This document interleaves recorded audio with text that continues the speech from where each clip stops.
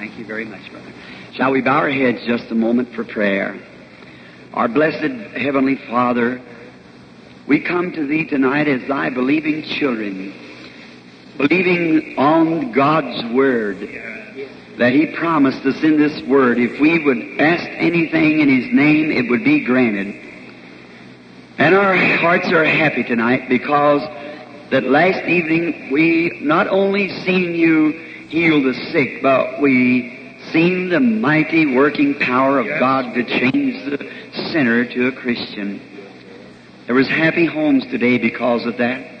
And Father, we are grateful for this. And we pray tonight that You'll double the number. Send every sinner to the altar. Heal every sick person. Speak to us now through the Word as we, as Your humble vessels, endeavor to try to bring the Word of God, the Word of life, to the people. We pray that You will bless our feeble efforts. In Jesus' name we pray. Amen. You may be seated.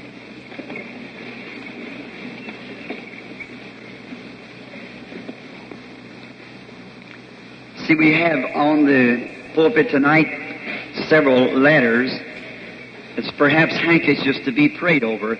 I do that each night, try to pray over them. And now I usually wait until the anointing of the Spirit is in the room that we feel so definitely, then we feel that it'll be more forceful to do that. It's not a superstition. If it is, then St. Paul had superstitions. For the Bible teaches this, and we're to practice what the Bible teaches. And they've taken now many people, anoint them with oil, the handkerchiefs. Well, that's all right. Anything that God will bless, I'm for it. But if you watch the Scriptures close, Paul never anointed the handkerchiefs. He taken from his body handkerchiefs rare. And I believe Paul was very fundamental in his teachings. And I think he got that from where the Shunammite woman went down to Elijah about her baby that had just died. And Elijah gave his staff to his servant and said, go lay it on the baby. For Elisha knew that everything that he touched was blessed if the woman would believe the same thing. See, I think that's where Paul must have got it from them. Now, before we open his book, let us ask the author to bless his word just a moment. Father, this is Your word, and we now open the pages, open the understanding to us. In Christ's name we pray. Amen. My subject tonight is the God projecting His love. And I want to read a text out of St. John, the 3rd chapter, in the 16th verse, which should be known by the smallest and youngest, I suppose, Sunday school boy or girl in the building. It reads like this: For God so loved the world that He gave His only begotten Son, that whosoever believeth in Him should not perish but have everlasting life. This is perhaps one of the best known scriptures in all the Bible. It's referred to many times as the golden text of the Bible. And it deals with love. And I have had the privilege of preaching the gospel to many, many heathen lands, and I've heard the theories, but I have never seen nothing yet that would ever come up to the Christian love of God. No one could explain it. The poets has tried to do it, the songwriters, and failed. Ministers could never do it. One poet wrote it like this: if the ocean was all ink, and the skies was a parchment, and every stalk on earth was a quill, and every man a scribe by trade, to write the love of God above would drain the ocean dry, or could the scroll contain the whole, though stretched from sky to sky. I've often thought this great poet that wrote this, ever since by faith I saw that stream, thy flowing wounds supplied, redeeming love has been my theme, and shall be till I die. And I think if one thing is needed in the great universal church of God tonight is love. That's right, yes. We do not need other things as much as we think we do. And all these other things, our emotions and our gifts, they are wonderful. And to God we give praise. But if those gifts are not governed by love, then they are not effective. Love should govern the home. Love is the greatest force that was ever put into the power of man.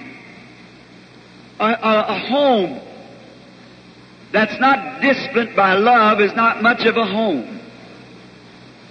If the husband and wife doesn't solemnly love each other, they cannot trust each other. That's why I think that instead of resting our faith upon some emotion, which is all right, or some gift, which is all right, like shouting, speaking with tongues, or with other things that we take for saying that we've had the Holy Spirit when we do this. Those things are all right. But if we would come back to the principle, love first, and then those things, I think our church would progress a lot faster if we would get God first, and God is love. Now, love is in two different words, two different meanings. In the Greek, one of them is called phileo. That's the love that you have for your wife. Agapo is the love, divine love. Now, the love that you have for your wife and the love of God is so contrary. Just listen to this. The love that you have for your wife, if a man would insult her, you would kill him on the spot. With that kind of a love, a filial love. But with agapo love, you would pray for his lost soul. That'd be the difference. There's two different types of love. And I'm almost sure that many of us has been deceived with having filial love and thinking it's agapo love. Filial love is intellectual. Agapo love comes from the heart. That's human love, affectionately love, and godly love. Godly love doesn't question. Human love reasons, but godly love doesn't. It's perfect in its trust. It's perfect. It just produces faith when you really love. Now, to face an audience like this tonight of several hundred people, then someone would say, do you mean that you would just read those one little verse of Scripture?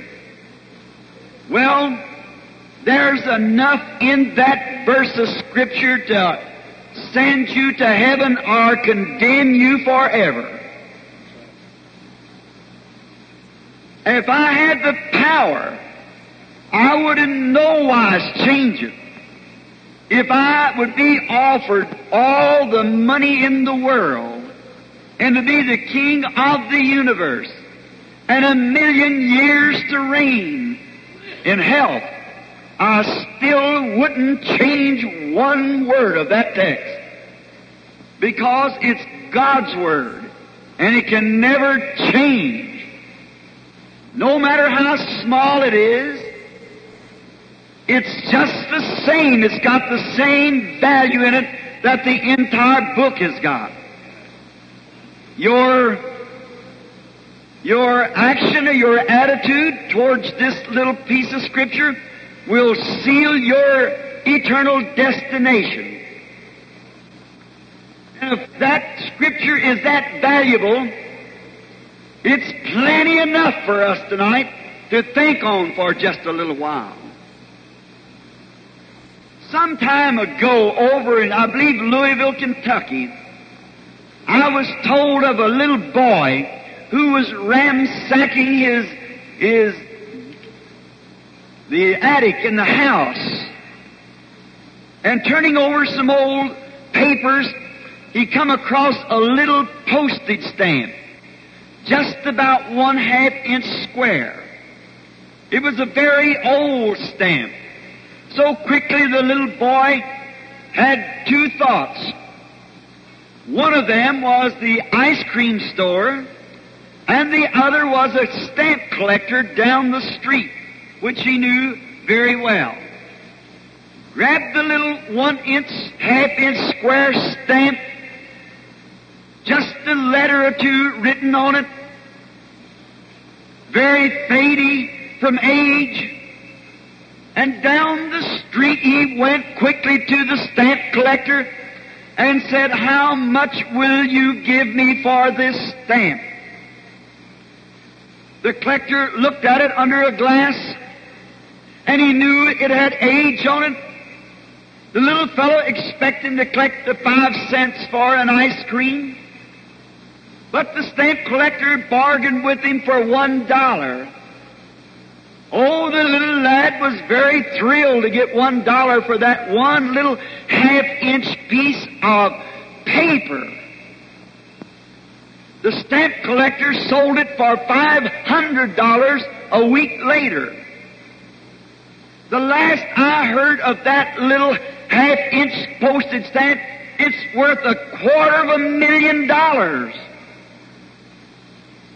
So it isn't the size of things, it's what's on it. That's the way this little text is tonight. We are taught it's not the big things that we do, it's the little things that we leave undone. It was said once that the King George, the late King George of England, visit one of his cities here in Canada. And all the schools turned out to see their king as he passed by. And the teacher of the school gave each little child a flag to wave in honor of their king. And how they loved to display their loyalty, to show to their king that they were citizens of his great domain. And as the king rode by in his carriage, all the little children waved their flags and cheered the king as he politely bowed to each of them with grateful heart. And when all the street had cleared out, the teacher went out to look on the street because there was one little tiny girl missing. And the teacher, walking through the streets, calling her name, she noticed a little form leaning against a telegraph pole weeping. And she ran up to the little girl, embraced her as her mother would do, and said, "Darling, why are you weeping?"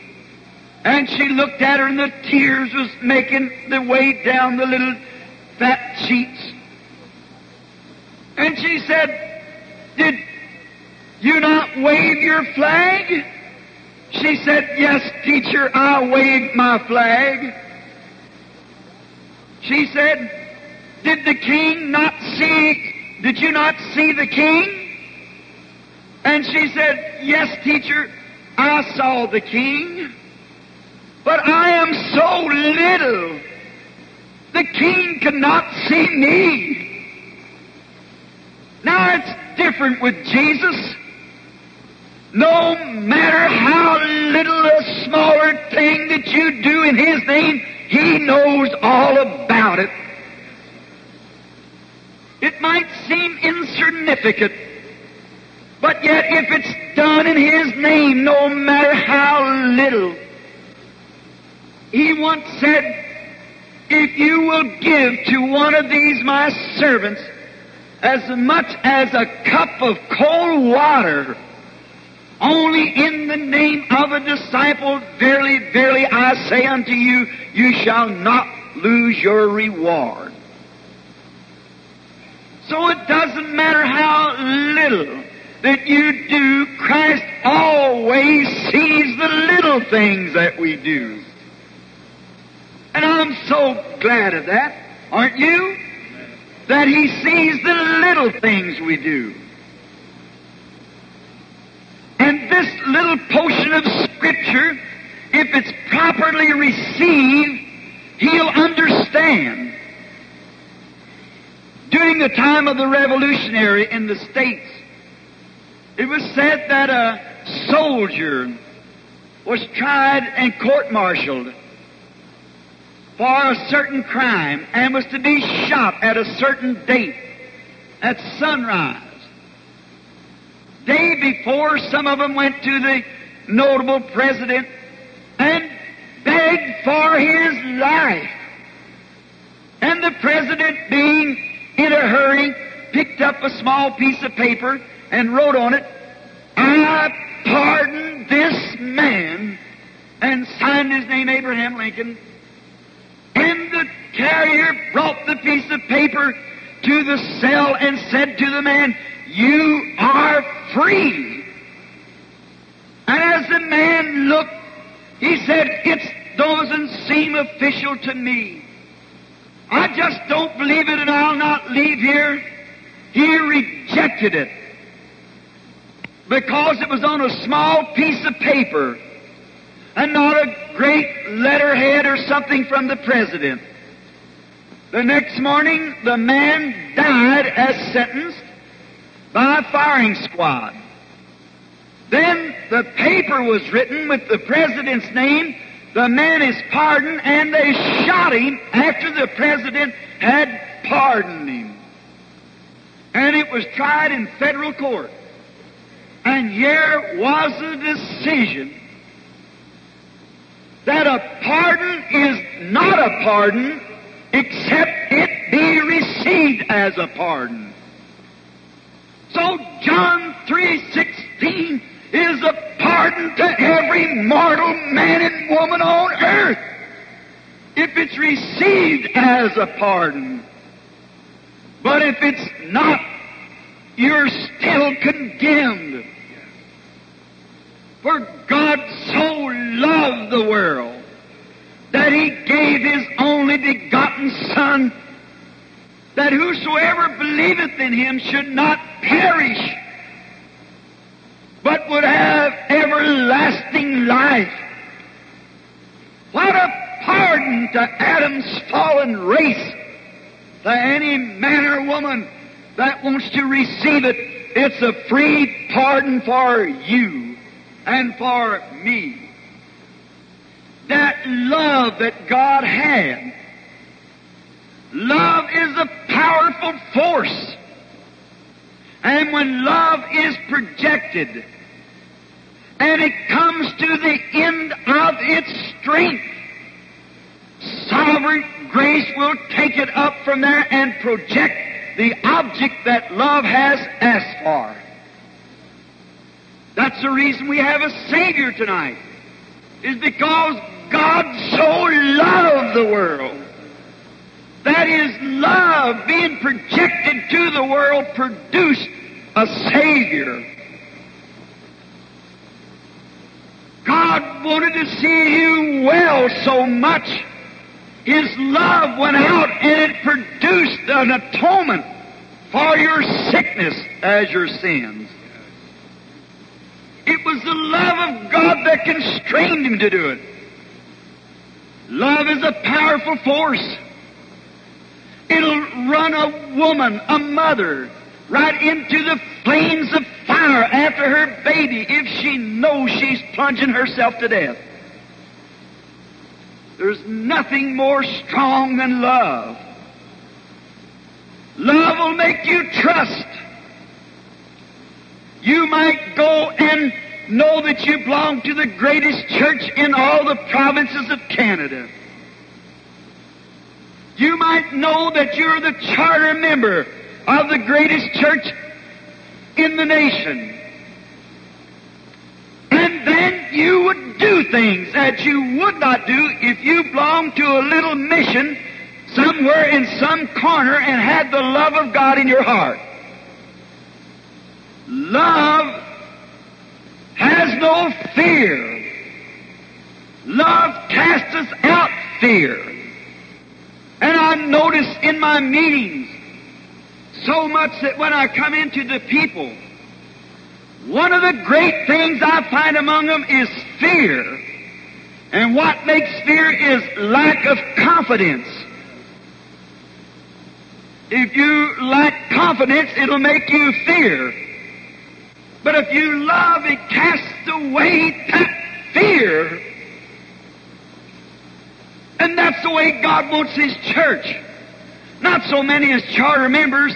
He wants members that's loyal and loves and believes and has confidence in Him.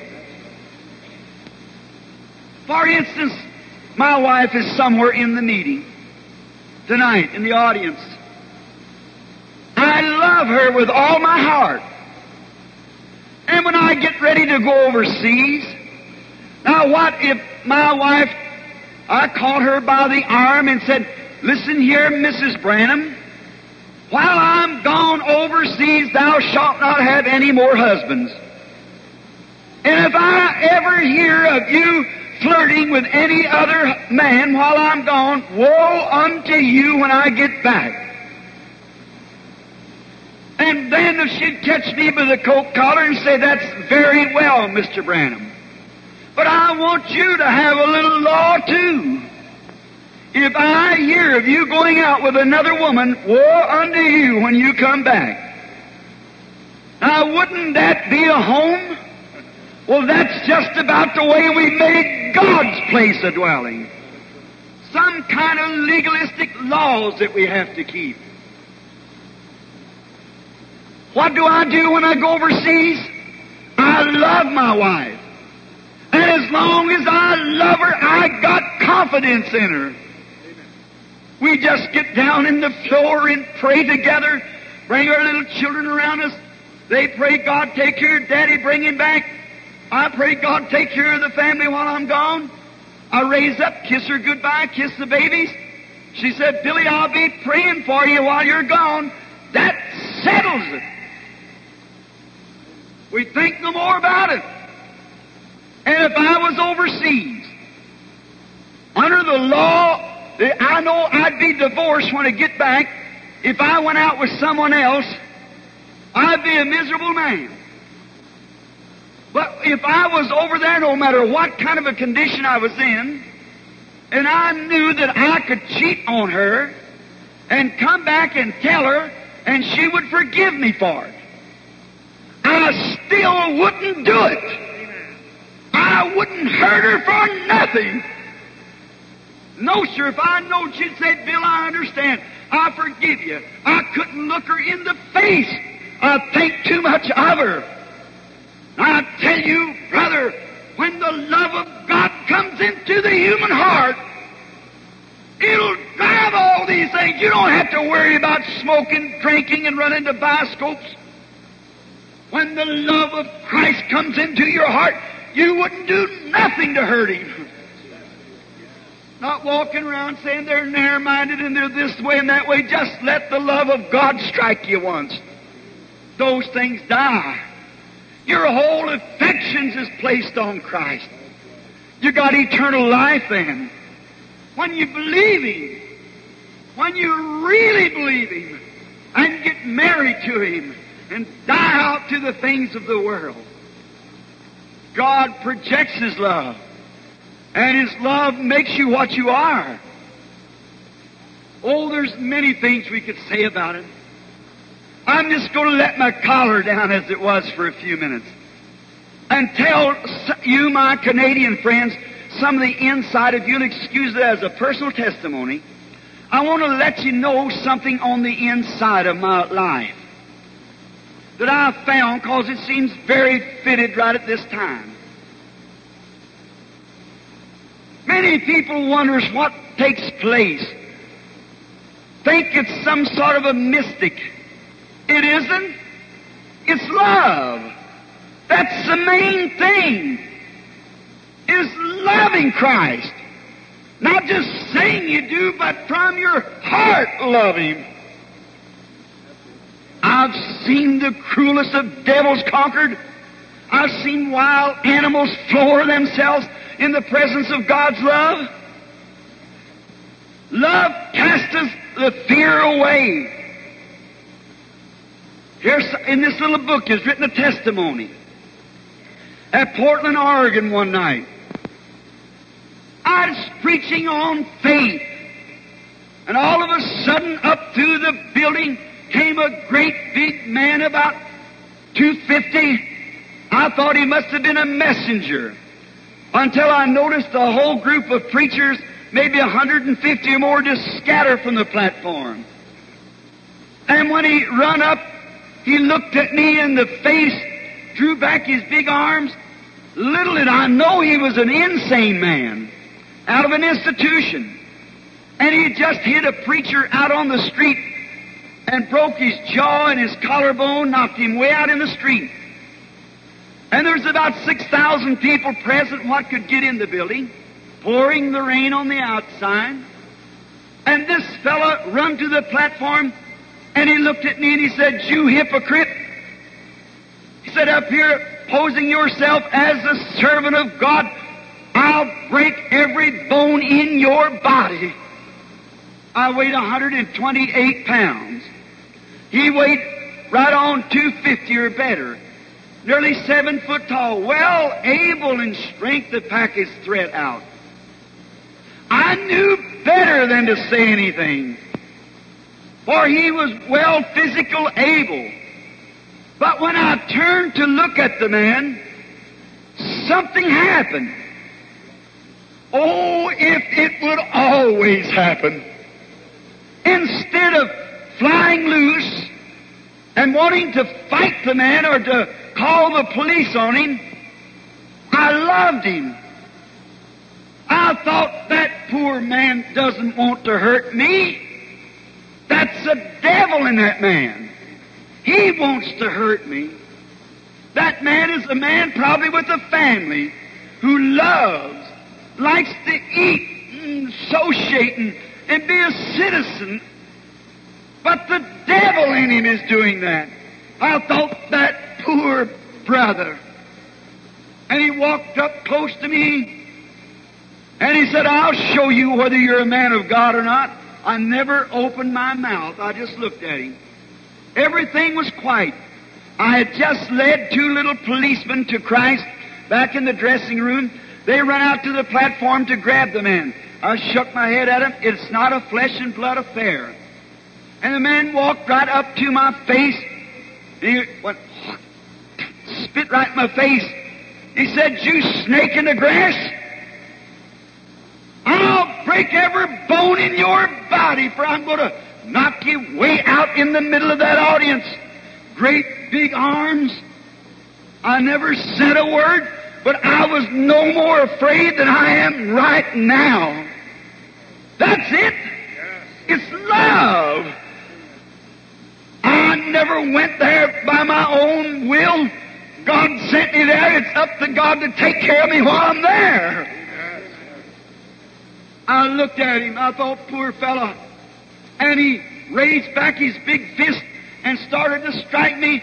6,000 people just sitting breathless. And as he started to strike, I said, "Satan, come out of that man." First, I missed some of it. When he told me that he was going to knock me out in the floor, I heard my own voice tell him, "Tonight you'll fall over my feet."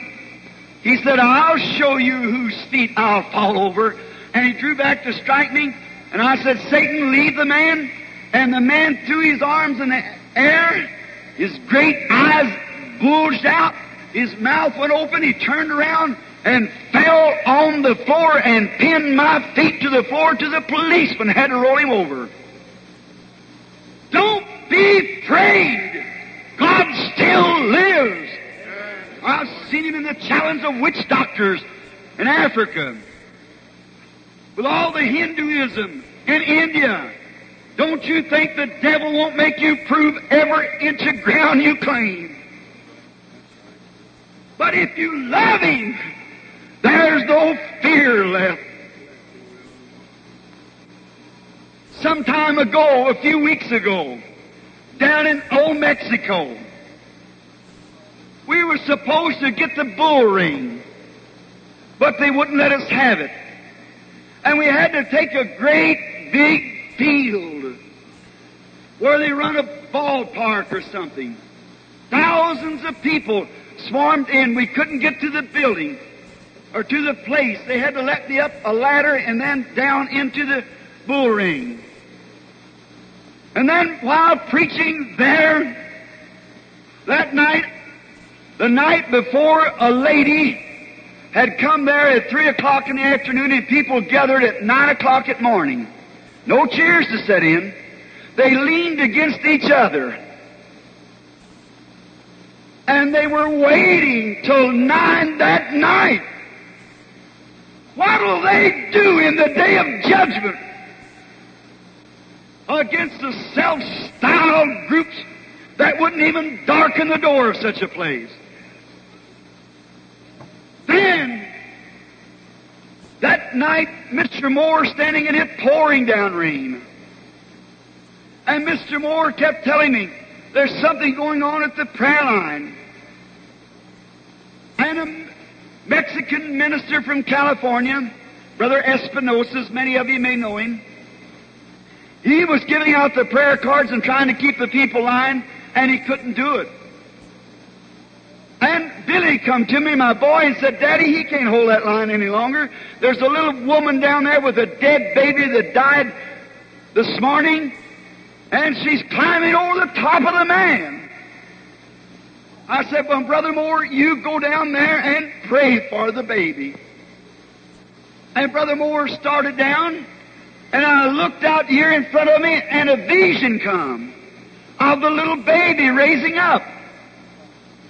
Now, we can't say these things unless they're authentic. And the little baby, I noticed the little mother down there screaming, Padre. The word Padre means father. She was Catholic. And when I said, bring the little lady here, and she had a blanket over it, it's soaking wet. I couldn't speak to her, no one there to interpret. I just laid my hands over on the little baby and offered to God a little prayer. And this Bible laying open here now, God knows the truth.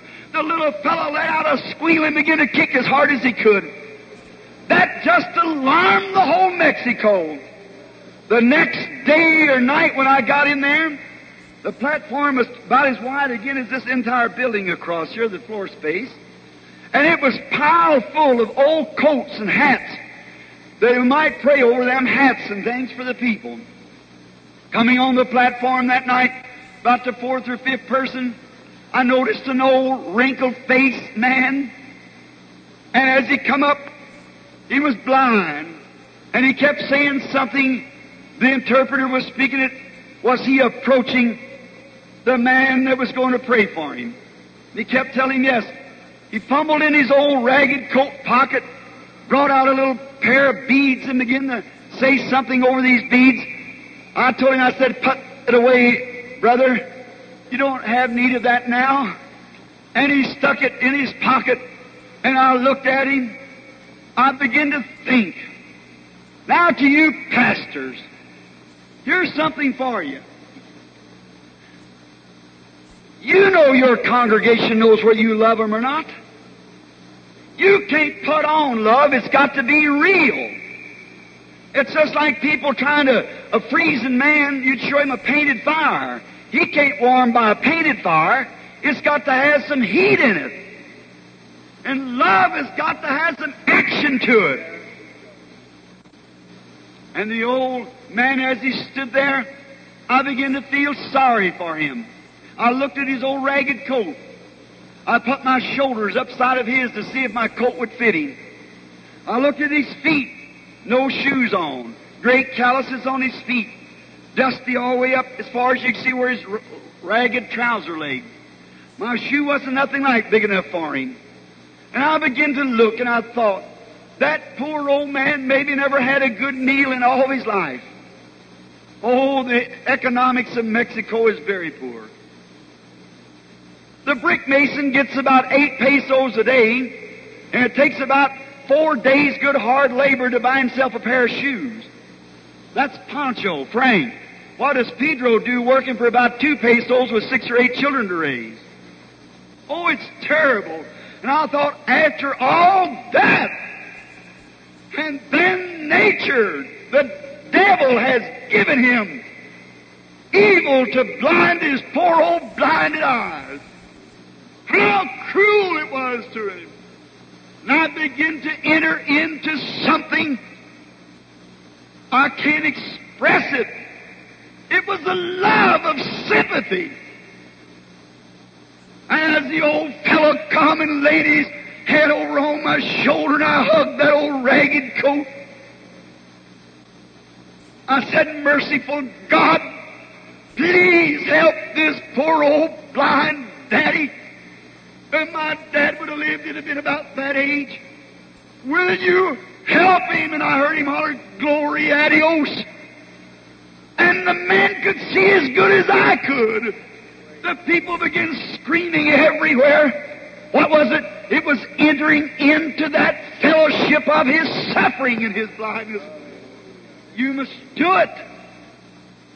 If ever I had a time of success of praying for anyone, is when I could enter into the fellowship with them. Feel their infirmities. Feel their conditions. Then something in you goes down beyond the reason and prays the prayer of faith for the sick. You've got to feel for a man. You've got to sympathize with him. You've got to be with him before you can help him. Then you enter into some sort of a deepness. It's a love of God. It's beyond human love. I'm going to tell you something. You may class me a fanatic after this, but I feel like I want to tell you anyhow. Many things happen like that. Frankly, all my ministry has been wrapped around that one thing. If I can love that or fall in sympathy with it. I was a game warden of Indiana for several years while I was still a Baptist pastor. One day, I left my truck and was going across a field. And I had a little old gun, pistol, revolver I was supposed to pack. And I was going over across the hills to see a sick friend, to pray for him. And I took this little old gun off and throwed it up in the seat and started across the field. And as I walked through the field, a lot of little shrub oak, I don't think you have it here, little scrub oak we call it there, in the field. I was about 200 yards from the fence or better, when all of a sudden a great bull raised up, and I recognized him. He was that killer from the Burke's farm down near the Walnut Ridge Cemetery. A few months before that, it killed a colored man, gored him through and killed him. And they'd sold him up there because he was a famous Guernsey bull, a breeder. And they had him up there, and I forgot that he was in that field. And he rose up, not over about 30 yards from me. And anyone knows what those vicious animals are. And this fellow, a killer. And as he rose up, I was excited, of course. I reached for the gun, and it wasn't there. And I'm glad that it wasn't there. I'd have killed the bull, then went and paid for him. I reached for the gun, it wasn't there. Then I looked to the fence, too far away, not a tree nowhere, but just little scrub oaks, about 4 or 5 foot high, and he had been laying down with some cattle in the midst of these trees. What was it? If I turned my back, he got me. No matter where I went, he got me. It was death. Then I thought, oh my Lord, I won't end my life as a coward. I've tried to tell others to be brave in the time of trouble. I said, I'll walk to death just as brave as I can walk, trusting Jesus Christ. No more than that come from my thinking. Now please don't take this as juvenile. But something happened. Oh, I wished it would happen right now. Always in those cases that something happens. Instead of hating that bull, there was something I sympathized with him. I loved him. And I was no more afraid of that animal than I am standing here with my brethren. All fear had left. And I thought, poor creature, I'm on your territory. You're an animal. You don't know any different. That's the only thing you know is protect your rights. And I said to this bull in these words, O creature of God, I am a servant of God, and I'm on my way to pray for my sick brother. I'm sorry I disturbed you. But in Jesus' name, go lay down. And he threw his horns in the ground, throwing the dirt. He fell to his knees and threw the dirt again. I stood there just as calm as I am now. And he rushed towards me, just as hard as he could come in a charge. I just stood there, for I wasn't afraid. And when he got in about 5 feet of me, he threw his big feet out like that and stopped. And he looked this way and that way, so depleted, and turned around and went over there and laid down, and I passed within 5 feet of him, and he never moved no more. Jesus Christ, God's Son, when love is put in its place, it'll defeat any enemy there is on the earth or in torment. Now you say, Brother Branham, I had a lot of confidence in you till now. Well, let me tell you, brother, we're all going to answer at the day of judgment. And the God that could close a lion's mouth in the den with Daniel still lives today. Certainly. My wife will probably, I don't know where she's at. She don't always got after me for mowing the yard with my shirt off. I have about a half acre in the parsonage there. And one day I was pushing my lawn mowing. I'd run a few rounds and somebody would come in to be prayed for. I'd have to slip out and take off my overalls and put on some clothes and run in and pray for him, maybe get a couple rounds that day. And the front yard would be grown up before I could get in the backyard. So one hot afternoon, I was in the backyard, no one around, no one could see me. I pulled off my shirt. Now, you all don't have hot weather here. You have to have some of that in Indiana on that Ohio River. And I was mowing the grass just as hard as I could run, afraid somebody would come in all at once. I wouldn't get but a few rounds made. And I forgot that in the corner of the fence was a nest of hornets. And I rammed that mower right into that nest. And friends, as God being my judge, I was covered all over with hornets just in a moment. Now, anyone knows what a hornet is. He'll kill you. One hornet can flatten you on the ground. And me with no shirt on. And I was standing there. And something happened. I don't know what it is. It's just something that happens. It's love. Instead of hating those hornets, I thought, poor little creatures of God, well, I have nothing against you. at your home and I disturbed you. Sounds like a child. But the trouble of it is we tried to be grown-ups when we ought to be children. We take things just as we're so intelligent. We'd happen to measure our intelligence with God's grace one time. I wonder where it would come up. But in this, these hornets is all over me. And I wasn't afraid of the little fellows.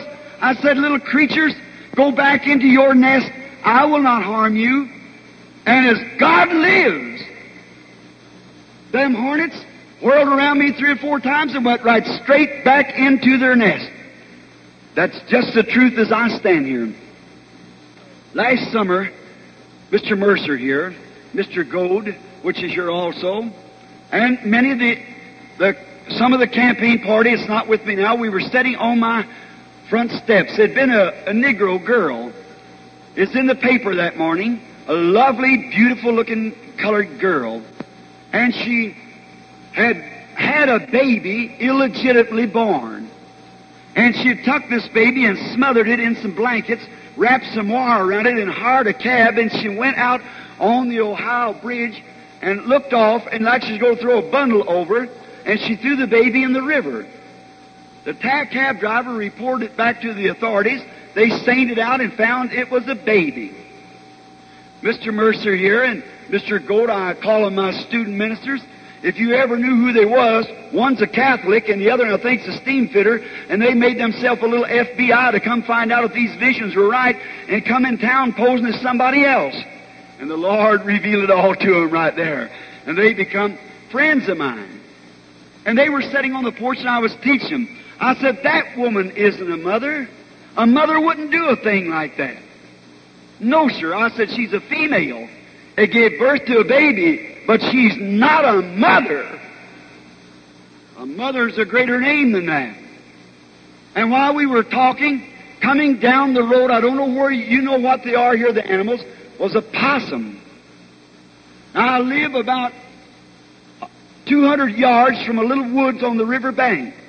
There's 3 houses between me and the woods with no fences. My house has a fence around it. And this old possum come up in the middle of the day, about 10 o'clock, I guess, that morning, turned in the gate, and I said, that possum has rabies. Because a possum, anyone knows, a possum prowls at night. When the sun goes down, they go out and prowl. In daytime, they're practically blind. And here come this possum right in the hot summer, in the middle of the day, coming right up and turned in my gate. Mr. Woods, who formerly was Jehovah's Witness, and his boy was healed with infantile paralysis, his legs drawn behind him. You don't even know which leg it was now, unless his mother would have to tell him which it was. He had quit his contracting and moved in next door to me just to be with me. And he had been helped me cut the yard. And the rake was laying there. We'd been raking the grass because it had gotten tall. And Leo and Jean and I run out to the yard, and I took this rake and throwed it over the possum to stop it. And when I did, it just started gnawing on the rake. Now, that's unusual, because the possum, usually when you touch him, what they call play possum, he just lays act like he's dead. And while he was in that condition, Mrs. Woods come up, and Mr. Woods, and Mrs. Woods is a veterinary. And while he was laying in that condition, I said, oh, I see what's the matter. The dogs had got her a few days before our car, and it mashed her left shoulder till it was swollen about that big, broken, hanging back behind her, and this is an awful word to say, but the flies had bloated and maggots was working on them. And I said, just look at that. I said, that poor old thing is dying. And I said, that's what made her fight like that. And just then, the milkman come up, and he was looking at her. All of us standing around, and a possum and a kangaroo is the only 2 animals that have a pocket to carry their young in. So the old possum had let down her string that held the pocket together, and 9 little baby possums, naked about that long, was crawling on the ground. I said, look at that. Now come here, Leo Jean. I said, there is real mother's love. There's really more mother about this old possum than there is about that woman that drowned her baby. She doesn't have over 30 minutes longer to live. And she's willing to give that 30 minutes to fight for them babies. It's mother's love that's in her that makes her do it. And while we were looking at it, Mrs. Wood said, Brother Branham, what are you going to do with it? Said, won't you kill her now? And said, take them little ones and just kill them quickly because it's got a round mouth and they can't nurse a bottle. So you'll have to kill them. I said, I just can't do it. Why, Miss Wood said, go and get you a gun and kill it. Said, I thought you was a hunter. I said, I'm a hunter, but I'm not a killer. I said, I just couldn't do it. That's a mother. And she's fighting for her babies. I haven't got the heart to do it. She said, well, let Banks do it. That's her husband. I said, no, I can't do that. Said, you don't mean you're going to let that poor thing lay there and suffer? The woman was right in her way of thinking. Said, being a veterinary, she knew the humane thing to do was kill him. And I said, that's right, Mrs. Woods, but I just can't do it. She said, you're going to let her lay there like that? I said, yes. And I let the rake up, and she made her way up to my doorstep and collapsed. We went up there and poured water on her. Every once in a while, she looked like she grinned just a little. How the possum does make the grin. That night, after a long day's of service, Mr. Wood said, Brother Branham, you serviced long enough today. Said, let's go out and take a ride. Coming in that night at 11 o'clock, there lay the old possum still laying there. He said, now you know if she'd have ever moved anymore, she'd move when the sun went down. Those little babies still nursing that almost dead mother. All night I couldn't sleep. The next morning I went out. About 6 o'clock, there was the old possum still laying there, dew all over it, flies all over the leg. Well, I thought that poor old thing, and I can't kill her. Those little babies still nursing at her. I thought, suppose she's dead. And I kicked on her a few times with my foot. I seen her move just a little. She's still alive. I thought, oh, my. And just then I heard my little girl Rebecca here. She's going to be a spiritual little girl. She just saw her first vision recently in the school. Quiet just a moment. I'm going to do something or try something, if God willing. I'm going to ask Him. I'm going to ask you people tonight. I told Billy not to give out any prayer cards. We already got prayer cards out. Not to give out any more tonight, which we usually do. But I'm going to ask those who's got prayer cards, just hold your peace for a minute. I'm going to ask the Heavenly Father that if we have found grace in His sight, that He will move over this audience now and will heal the sick without you coming here. I believe He'll do it. I'm asking Him to, upon the merit of His Word, on the merit of these people coming to Christ. I've done my best, all I know how to do. And immediately after this service, I'll ask you to come to the altar and pray just a moment. We've been late each night, and I'm going to ask you to be reverent and pray and look this way. And if Christ, the one that I have spoke of, God's atonement, if He was standing here in this pulpit, and the Bible said that He is a high priest that can be touched by the feeling of our infirmities, how many knows the Bible says that? That's right. Well, when a woman touched Him when He was here on earth, He turned around and said, who touched me? And He kept looking over the audience till He found the woman and told her condition and told her faith had saved her. Is that right? The Bible said He's the same yesterday, today, and forever. That was the sign of the Messiah in the Bible when He was here, because He did those things to the Jew and Samaritan and Gentile and all. How many knows that to be the truth? That was the seal of His Messiahship. Now, if you will, give me your attention just for a moment. Everybody believe. Everybody look. Everybody believe. Look to Christ. Say, Lord Jesus, I'm in need. And we've got a day where I feel sorry for the people. One says, this is the way. That's the way. We got the truth. Poor people don't know which way to go. American and Canadian people are the worst confused people in all the world. And that's right. The worst confused of all the world. If there's anywhere that missionaries belong, is not in Africa, it's in the North America continent. I'm sure if Brother Toms is standing here, he could almost venture to say that's true. That's right. What do you think about it, Brother Tom? That's right. If missionaries are needed, it's here. Now, I don't say this through slur. I say this through reverence and respect. But an educated heathen is harder to deal with than an uneducated heathen. And what does the word heathen mean? Unbeliever. And that's right. One who's smart and self-sufficient, you can't deal with him. Let one that knows he knows nothing, he'll know Christ in a little bit if you'll tell him. That's right. They won't try to figure nothing out. He just believes, and that settles it. Tens of thousands come at a time. Now look this way. I won't take up no more time. I feel that the Holy Spirit is here. God is always here. But I believe His presence here. Now through this audience, especially here where I can see plain in the audience, because I've been preaching hard, and in this audience, if the Holy Spirit will come and perform the same miracles right here from this platform into that audience that He did when He was on earth, how many will say, it'll increase my faith and make me happy? Now we want people out in the audience, all around, wherever you are. Now just be reverent and sit quiet just for a moment. I just want to look at this side and pray. Now I have no way in the world. If somebody would come here, if this man would raise up and say, Brother Branham, what's wrong? If my mother was laying here and say, Billy, what's wrong with me, honey? I nursed you when he was a baby. I took care of you. I fed you. What all I've done for you, honey, what's my outcome? I wouldn't know.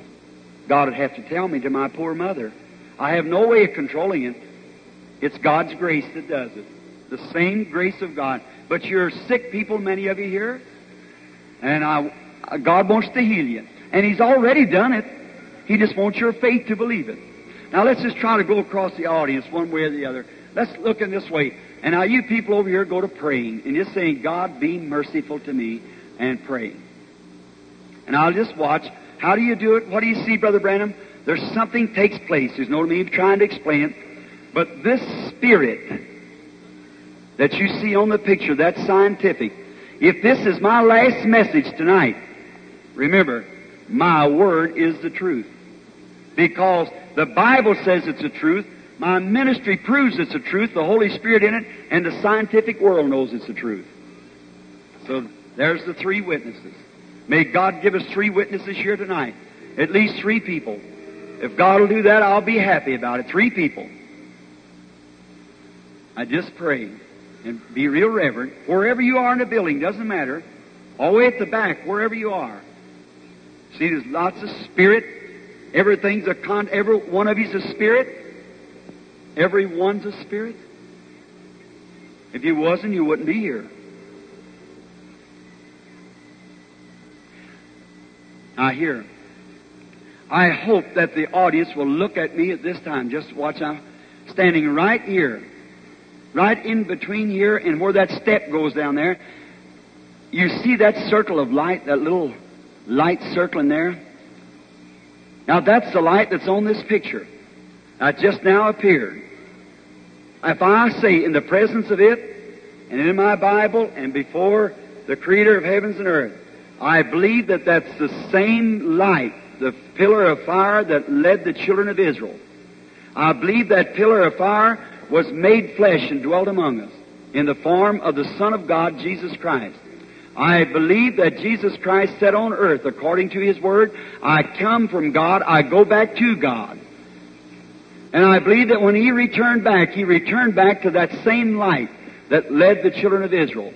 I believe that that is the same light that Paul saw on his road that was so bright to him it struck him down, although those who was with him did not see the light. I do not know whether anyone sees this or not. I can't say. I believe it's the same light that come into the prison that night with Peter the apostle, and he thought he dreamed when the prison doors opened and let him out. I truly believe that Almighty God is the Creator of heavens and earth, and Jesus Christ is His Son, who is present now.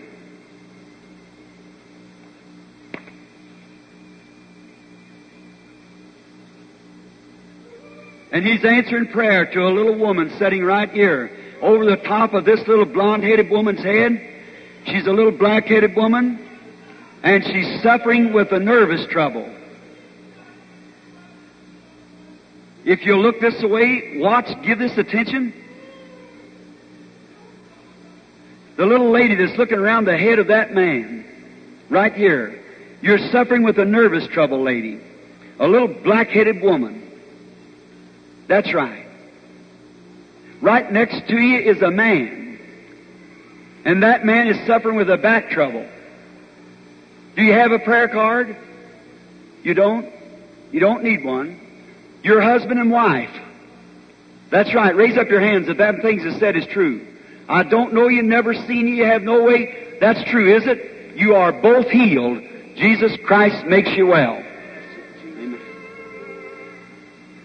God give us another. Here's a man right in behind them. He's looking at me. He's got gallbladder trouble. Your name is Clarence, isn't it? And you didn't come from here, you're from a place called Grand Prairie. That's right, isn't it? Well, your gallbladder trouble is ended, sir. You can go home and be well. Amen. You say, Brother Branham, you call that man's name. Didn't Jesus Christ, when he was here in a body of flesh, tell Simon his name was Simon and his father's name was Jonas and he'd be called Peter after that? Is that right? He's still the same. Amen. I don't know what you believe about it. To me, the Holy Spirit is here. What do you think about it, sir, sitting right here? Do you believe? You're suffering with a skin trouble, aren't you? That's right, raise up your hand. You believe God for healing? I'm going to tell you something else. As soon as I mention skin trouble, that man holding that baby there's got skin trouble too. That's right, isn't it, sir? Put your hand, sir, over on the baby. Oh, Jesus, the Son of God, heal them both. I ask in Jesus' name. Amen. I challenge your faith.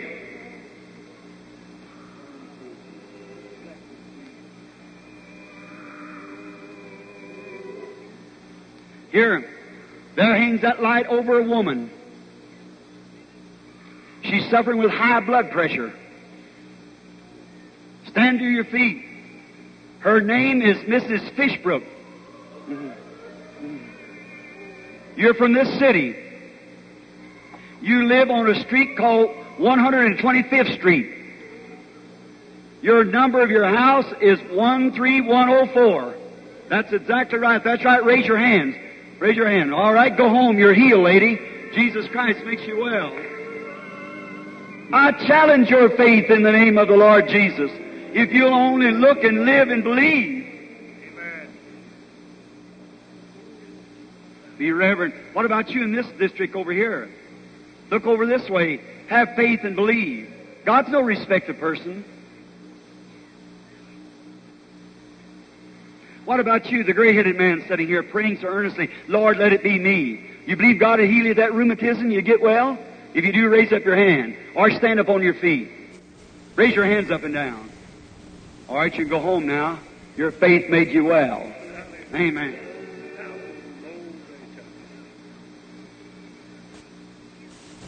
There's a lady sitting around the end of the seat back there, looking right at me now. She's got rheumatism too. She's got a back trouble. You believe, lady, that God will heal you? If you believe it with all your heart, you can have it. You can go home and be well. What do you think? Respond to it quickly. Now the lady missed her healing because the light come right down here.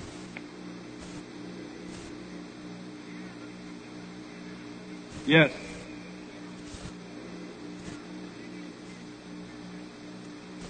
Got heart trouble, haven't you? The lady here on the front row. Miss Farr, you believe God will make you well? Father there's got spiritual troubles. That's right. Uh-huh. You don't come from this city either. You're from the States. You're from a place called, got hills in it, rolling country, mountains. It's Pennsylvania. The city's named Warren, Pennsylvania. If that's right, raise your hand. You're healed now, both of you. Jesus Christ makes you well. Amen. You believe on the Lord? Certainly you do. You believe His presence here? Now I want every man or woman that's backslid or accepted Christ a while ago, come here before we finish the prayer for the sick. Come here just a minute. While this anointing is here, come forward. You that raised your hands a while ago, walk right out down here just a minute in the presence of Christ so I can ask the blessing over you. Come right down here now, right quick, so we finish with the prayer while the... Come right on down now. There is a fountain filled with blood drawn from Emmanuel's veins. When sinners plunge beneath the flood, lose all their guilty stains. In the presence of Jesus Christ, come forward now. Will you do it? All right.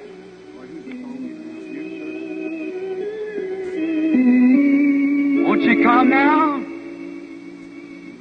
There is a fountain filled with blood from Emmanuel's veins, and sinners plunge beneath the flood, lose all their guilty stains, lose all their guilty. Come, sinner friend, backslider, cold, lukewarm, indifferent, come from the balconies. We're giving you this opportunity to come now and accept this Lord Jesus who takes the sting out of death. Surely I know what I'm talking about.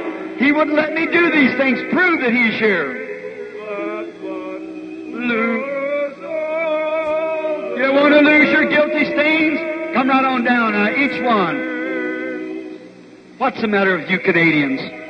What's the matter? It's a good thing to be conservative, but don't be too starchy. You're going to grieve the Spirit away from you and you won't have no revival. Listen at me. I speak in the name of the Lord. Break up that stubbornness among you, that starchy. Get to your knees. You know you need repenting.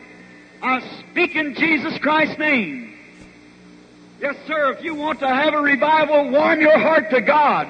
There's a dozen or two of you more needs to be around this altar tonight. And if I'm the servant of God, if I'm the prophet of God, I speak in His name, and you know who I'm talking to. Plan your place here at the altar. You're too starchy. You better get right with God, because hours coming when you're going to scream to find this, and you won't find it. That's thus saith the Lord. That's God speaking. All right. Find your way around this altar. You who are indifferent, shame on you when the Holy Spirit come and do the things that He's doing right in the midst of you, and you sit like you was froze to death. Get out of the seat and get to the altar. Repent or perish. That's true. I don't know why I'm saying this. Something is saying to me to say it. I'm giving you a warning. This may be your last one too. You repent. I don't care what church you belong to. If you're not repented and the love of God's not in your heart, you're a sinner and on your road to hell. That's thus saith the Lord. The same God who discerns the spirits here and tells them their condition is speaking right now. I speak in Jesus Christ's name. Fly to the altar. Get to repentance quickly before God turns the page over on you and you're doomed forever. That's thus saith the Holy Spirit that's in the midst of us now.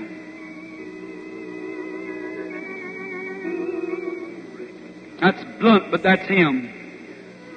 I can only speak. God knows that I wouldn't say that within myself for nothing. Something grabbed me and said, say that. I only obeyed God. While we're singing one more verse, every soul of sin oppressed, you better come right now, for that was Him speaking. He's speaking to your heart. You know He is. If there's anything this country needs in here is a breaking up. You got to have a breaking up before you can be remolded again. You just went to church so long you got so mossed back and stiff about it. That's right. You need a repentance. You need an old-fashioned experience of God's love in your heart. And you remind, my voice will haunt you as long as you're immortal. And that's true. I speak in Jesus Christ's name. Amen. There is a fountain filled with blood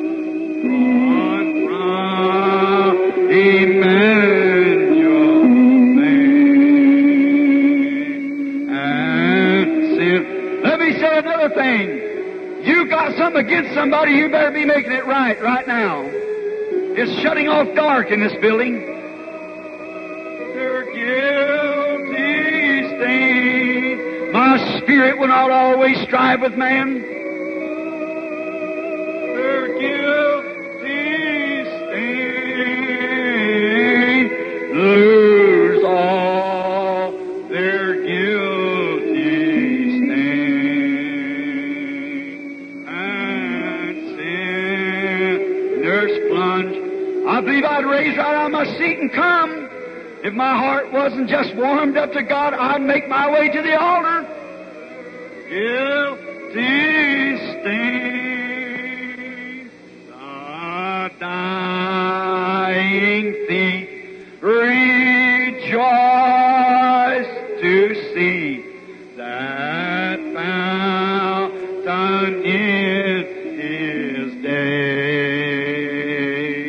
And there may I, though violently, wash all my sin away.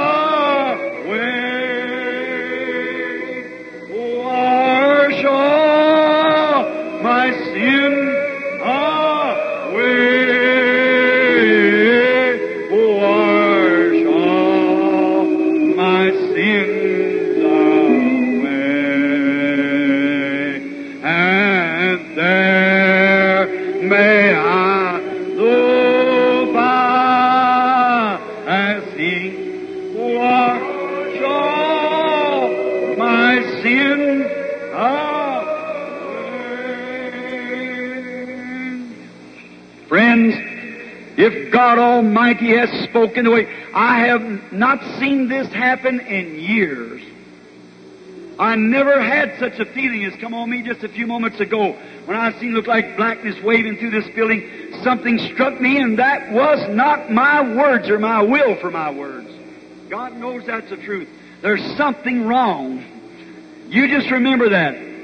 Listen, friends, I'm not a compromiser. I'm not a person that comes wishy-washy. I tell the truth, and God vindicates that I do tell the truth. That's right. And you just get so churchy until you leave Christ out. People just get churchy. I'm glad to see your convictions. Your pastors are here. Don't think they'll laugh at you. You'll win a place in your pastor's heart that will never sink away. I admire a man who's wrong and will walk up and say I'm wrong. Any other God-saved pastor would do the same thing. They would admire it. I'm going to ask the pastors to come here. Pray with me, with the rest of this audience, all the pastors and the missionaries, whatever you are, clergy, come forward now. Come around here and let's pray. And all of you together, walk up here. Let's stand around this group of people. This meeting's gone on long enough when it ought to be great things happening. While the blind ought to be seeing, deaf. Here's wheelchairs sitting here in the middle of the aisle, and we haven't seen a wheelchair get up yet. Why, shame on us. There's something wrong. We got to get this thing out of here. God wants a revival here at Edmonton. I know He sent me. I've waited 10 years to come back to Edmonton, and the devil's trying to cheat this revival. And you're going to know the truth. Now, what you think about me, that don't make any difference, but you're going to know the truth. There's something wrong. God sent me here for a stirring and a revival. And you're going to be guilty if you don't jump in and do everything you can. I do not speak of a denomination. I don't care about denominations. Any of them, they're all right.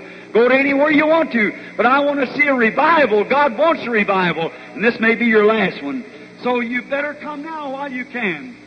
Everyone's invited. Methodist, Baptist, Catholic, Protestant, Jewish, Buddha, whatever you are, we're asking you to come. We're persuading you to come to the one who took the sting out of death. And each man and woman in here is going to taste death just as sure as you're sitting here. And you don't know when it's going to be. And surely I speak the Word of God. No man can lay a finger on but when I speak God's Word. And God Himself comes down and vindicates. That's the truth. And here we sit here, nothing going on. These sick people laying here come to be healed. Why, shame on us. We need a revival. We need a shaking, a awaken. That's right. Forget about the little denominations and the little barriers Let's come together. This is God moving. Not me, it's God. I'm just a man. I'm a mortal. I got to ask for mercy myself. But brother, He that's here that knows you, knows your heart. The same one knows your heart told me to speak this, and I speak it. Your blood's not on me at the day of judgment. I speak in Jesus' name. I've told you the truth. God's here.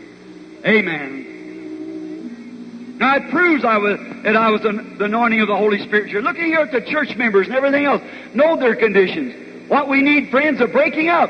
Lay your burdens down here. Get right with God. That's what we need. Now all you that's on praying grounds, all you that's interested in these people, if you're right with God, stand to your feet in reverence and respect of God, and let's pray for these people here. Amen. Would you like to see another night of Pentecost? It's up to you. The giver of Pentecost is here. The Holy Spirit. Sinners, repent. Backsliders, get right with God. Raise your hands to God now.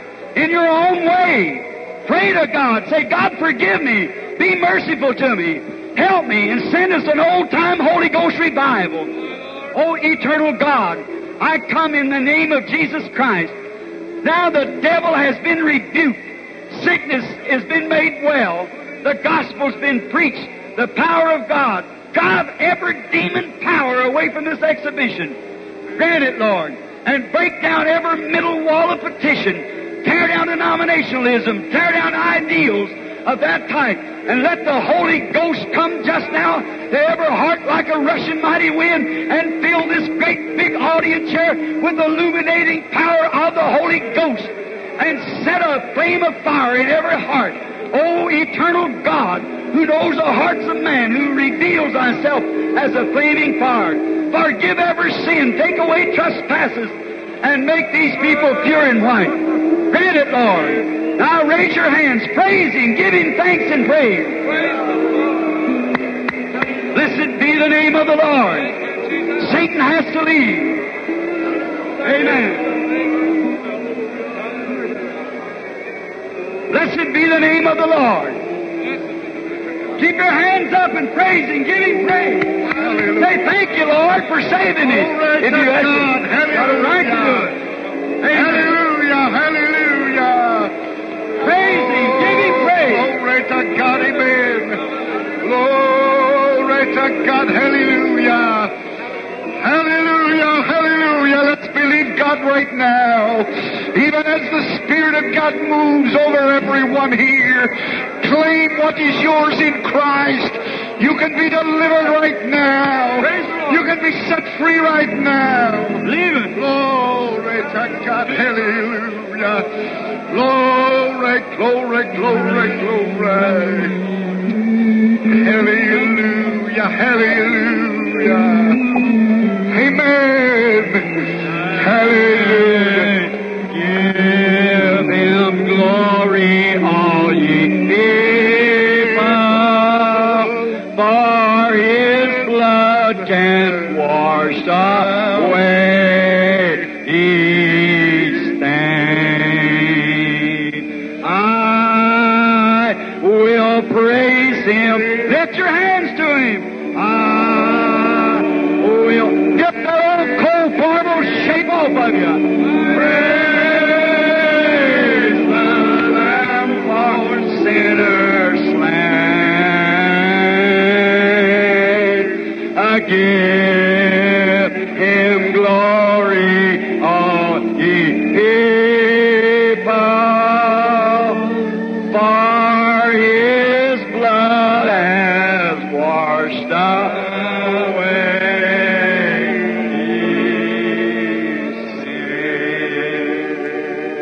I want you to shake hands with somebody standing by you. If there's anybody that you've done harm to, make your way to them and shake their hand. God bless you, brother. Methodist, Baptist, everywhere. Shake hands. That's right. Say, forgive me, brother, if I've harmed you. I love you. I appreciate you. You're my brother. I need you. I must have you. We're brothers together. We want to see God move.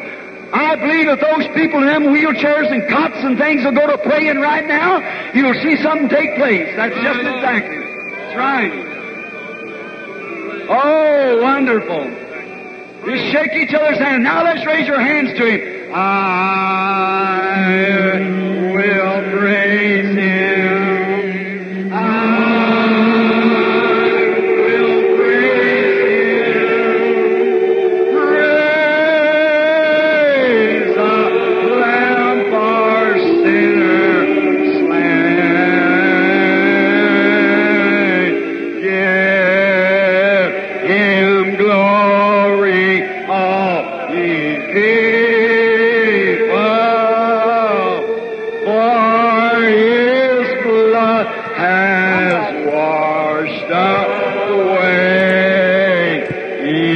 each stain. I will praise Him. Oh, praise God.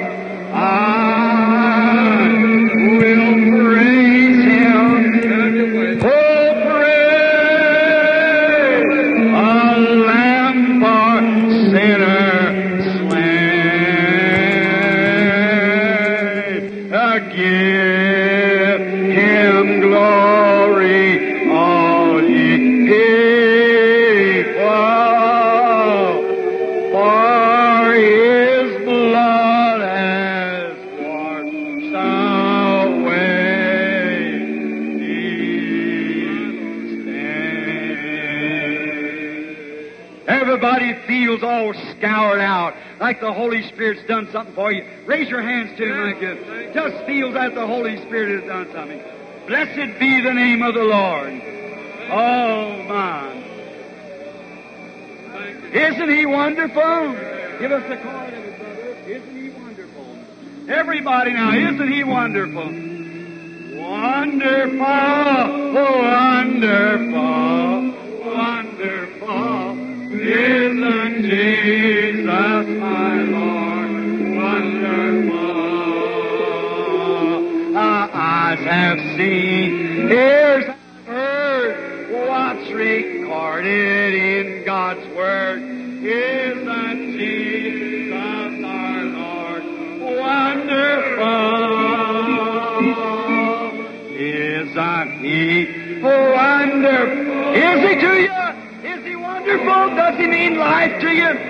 Isn't Jesus my Lord wonderful? Eyes have seen, ears have heard, what's recorded in God's Word. Isn't Jesus our Lord wonderful?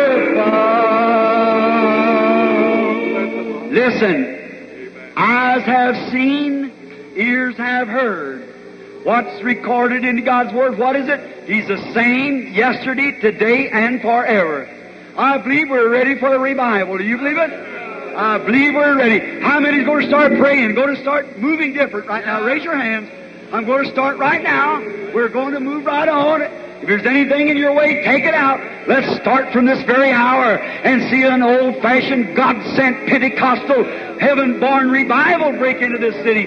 The blind can see, the deaf can hear, the dumb can speak, the cripples can walk. Sure, but we can't do it under a cold, formal, starchy people. We've got to break our differences down and get into the Spirit. Then you begin to see things. When Elijah asked them to pray of him, they brought out the minstrel, and when the minstrel began to pray, the Spirit come on the prophet. We've got to get the Spirit here before we can have any prophecy and any good things taking place. God bless you. Oh, how many loves Him? Say amen. That's good. All right. Now, let us bow our heads just a moment. For Brother Alcock, if you will, walk forward now while we dismiss the audience in prayer. All right. God bless you.